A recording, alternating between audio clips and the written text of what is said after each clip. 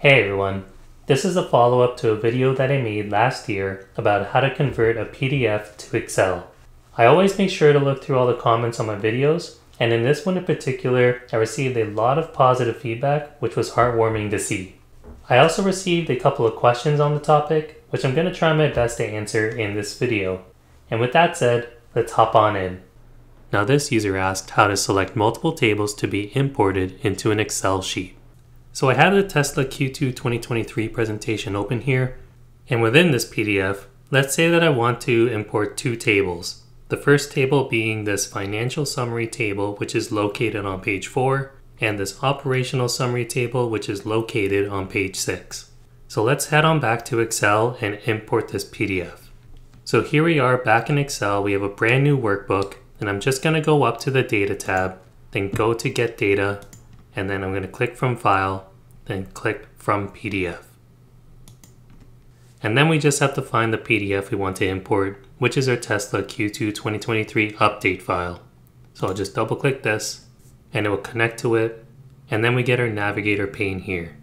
On the left hand side, we can see all of the different tables contained within this Q2 2023 update file, and we can specifically see the tables on page 4 and on page 6. We can click into each table and we'll be able to see a preview of what the information looks like over here on the right.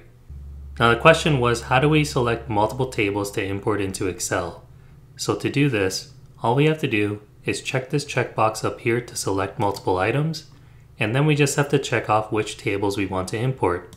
So we know that our financial summary table was located on page 4, and our operational summary table was located on page 6.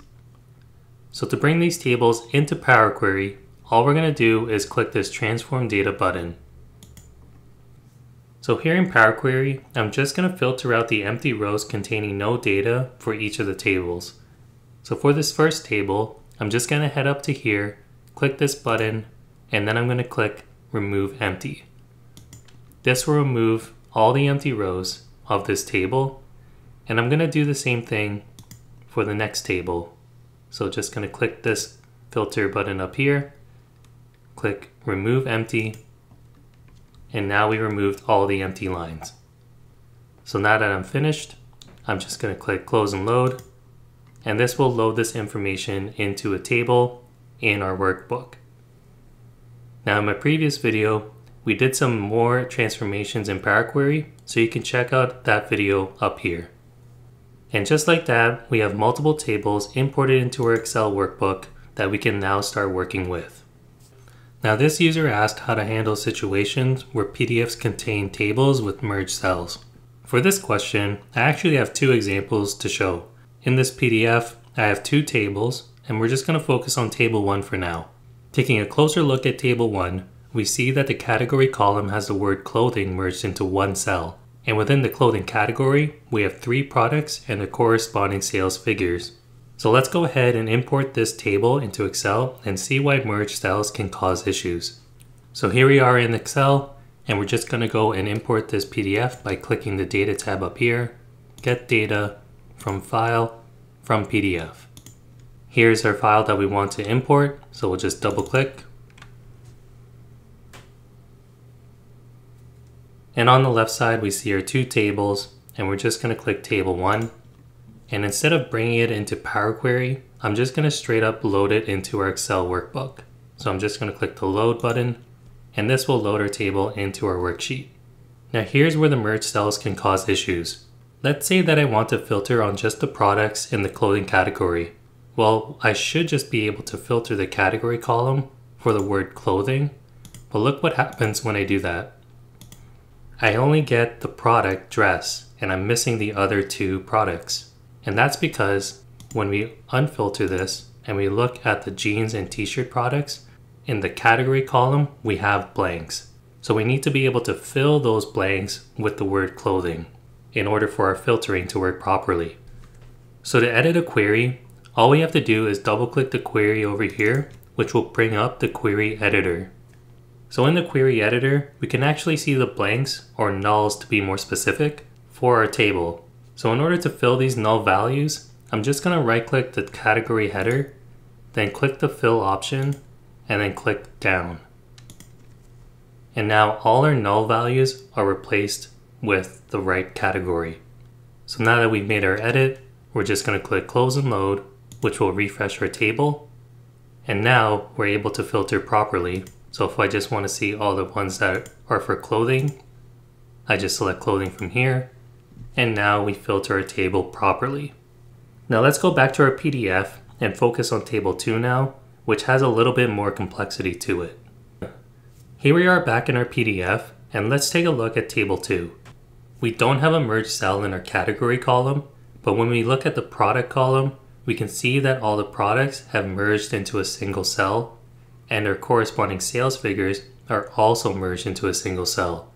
Now taking a closer look at how the product column relates to the, let's say, the Q1 2024 sales figures, we can see that dresses sold 1,100 units, jeans sold 1,300 units, and t-shirts sold 2,800 units. Let's go ahead and import this into Excel and see how this can cause issues, and then we'll go ahead and fix it. So here we are back in Excel, and we're just going to import our file again. So data, get data from file, from PDF. And I'm going to select the PDF, double click, and this time we're going to import table 2. And I'm going to bring it into Power Query by clicking transform data. So here's our table in Power Query, and the only transformation I'm going to make so far is to use first rows as headers. And now we have proper headers for our table. So from here, I'm just going to click close and load, and I'll bring this and load it into one of our worksheets. So the issue that these merged cells presents is, let's say that I want to add all the sales figures for our clothing category in Q1 2024. Well, I can't just sum the numbers because there's 3 numbers contained in one cell. A simple act of adding up sales figures becomes a really difficult thing to do.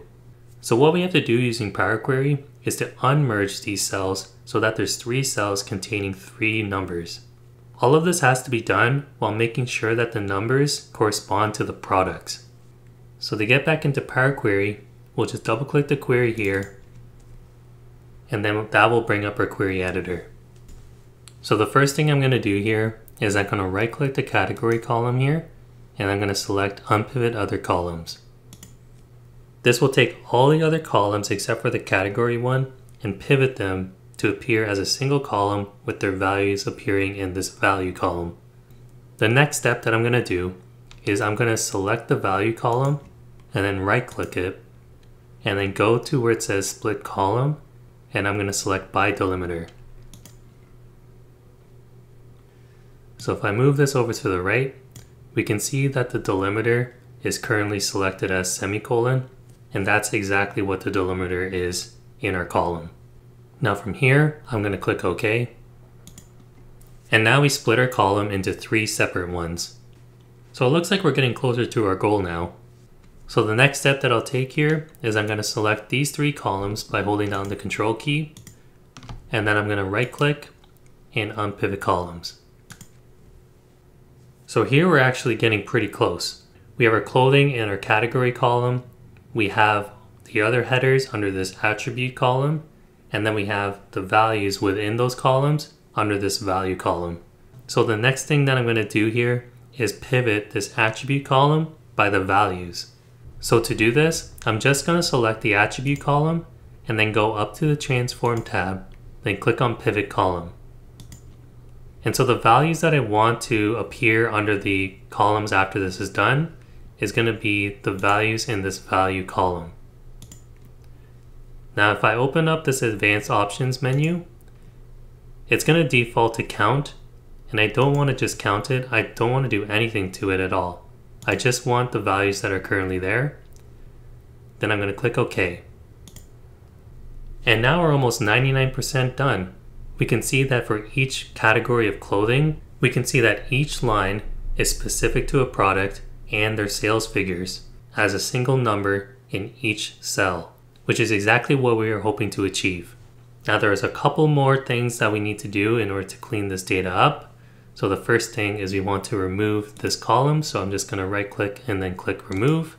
And right now the sales figures for each of the quarters are formatted as text, which we can see with this ABC here as well as we can see that the numbers are aligned to the left side of the cells, whereas normally numbers are aligned to the right side. So to convert them back to numbers, we're just going to select each of the columns by using the control key, and then I'm going to right click and then go to change type and then click whole number. And now we formatted them as numbers. And now we're 100% complete. We can go ahead and go back to the Home tab and then click Close and Load. And this will refresh our table.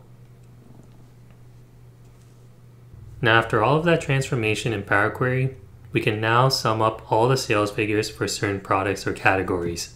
So let's say that we want to filter for a category clothing, and we want to add up all the sales figures for all of the quarters. So I just have the category filtered, then I'll apply the total row to our table, and then I'll just copy the formula for the rest of the quarters. And now we're able to successfully add up all the individual sales figures for our products. I hope you all enjoyed this video. If you did, make sure to hit the like button down below and subscribe to the channel if you haven't already. I'll see you all in the next video.